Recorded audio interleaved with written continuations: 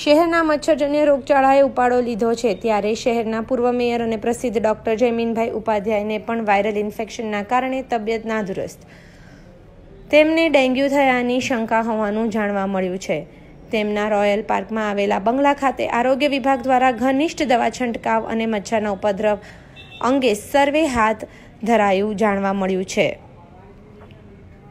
આ અંગે મ્યુનિસિપલ કોર્પોરેશનના આરોગ્ય વિભાગના સૂત્રોમાંથી પ્રાપ્ત માહિતી મુજબ પૂર્વ મેયર ડોક્ટર જયમીન ઉપાધ્યાયની તબિયત છેલ્લા 2 દિવસથી નાદુરસ્ત હોય વર્તમાન ચોમાસાની ઋતુને કારણે વાયરલ ઇન્ફેક્શન થયાનું પ્રાથમિક તારણ નીકળ્યું હતું.